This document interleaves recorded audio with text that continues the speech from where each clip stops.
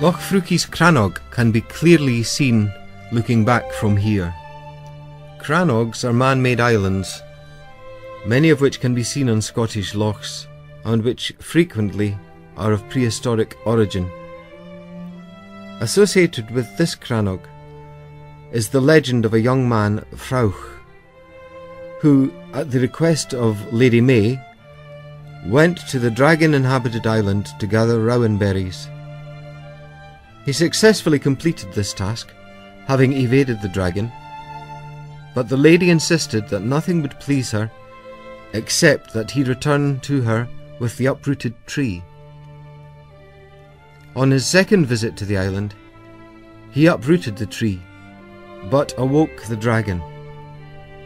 In mortal combat, Freuch's legs and arms were torn off by the dragon, but he did manage to slay it.